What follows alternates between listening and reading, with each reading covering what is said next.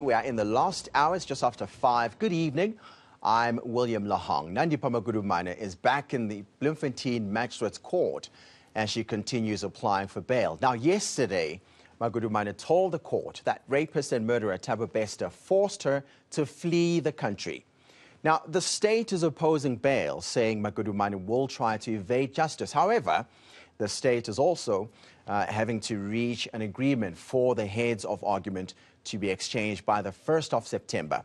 Our senior reporter on the story is Silindile Masikelo, who joins us live right now from the court. Sli, welcome and good evening. What's the crux of Dlamini's argument today?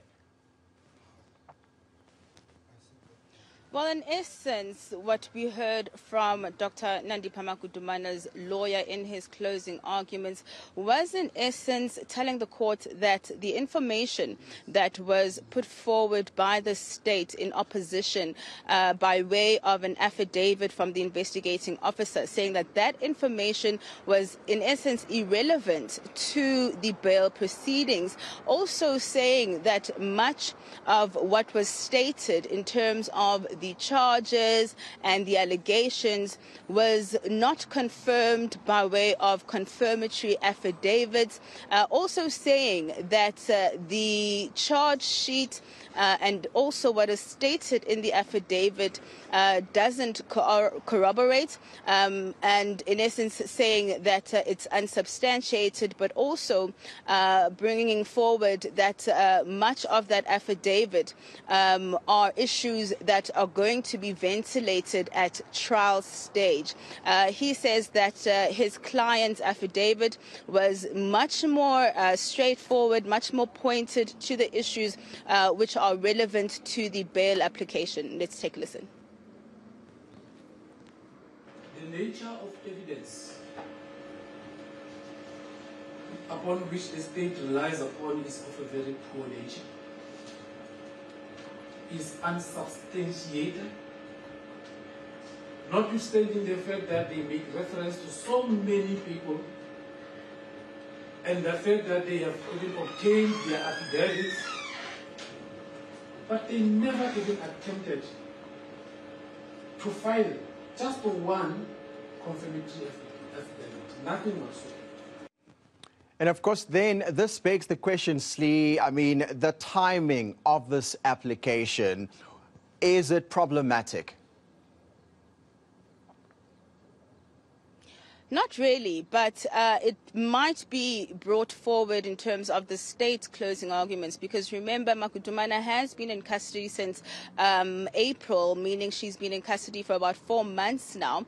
And we did see her releasing a statement last week, which did signal that something was coming. And now in her bail application, she's telling the courts that, in fact, the issues around her being a flight risk are, in essence, null and void, because she never fled the country. She alleges that Bester was the one who forced her out of the country, and that she was threatened, and that she is a victim herself. But what was interesting in the closing arguments was the issue about the defense now disputing the schedule in terms of how this bail application is being heard. You'd remember that there was an agreement between the state and the defense before we started the bail application yesterday that this was going to be a Schedule 5 bail application. This means that the onus is on Magudumana to show the courts that the interests of justice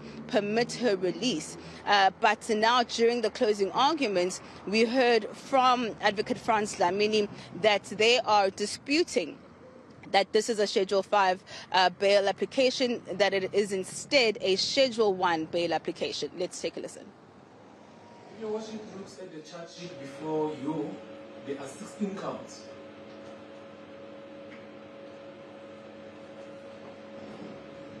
Out of those 16 counts, what makes this matter to be a Schedule 5? Looking into those charges is only count number 3 and count number 4. The rest of other counts, they don't turn this whole matter into a Schedule 5, because those are offences that ordinarily falls under a Schedule 1. The court knows the onus and the standard of proof if a bail applicant is facing a Schedule 5. Now, Slee, did the state present its closing arguments? Not at all, and that is why we are seeing a postponement or an adjournment in this matter until the 4th of September.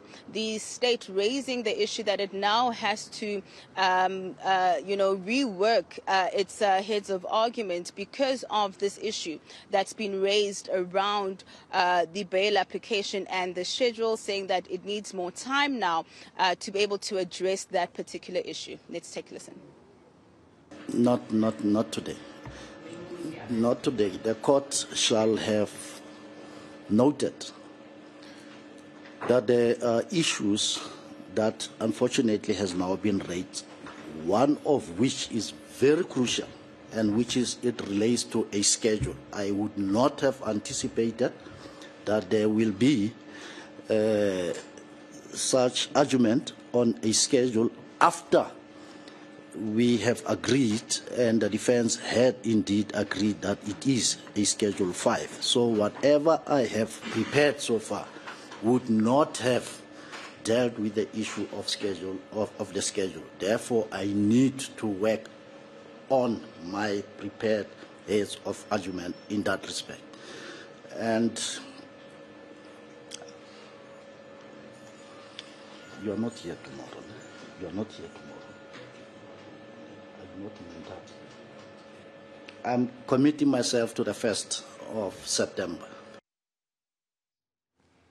That was our senior reporter, Silindile Masikelo, live to us outside court. Thank you so much, Slee. Let's move on to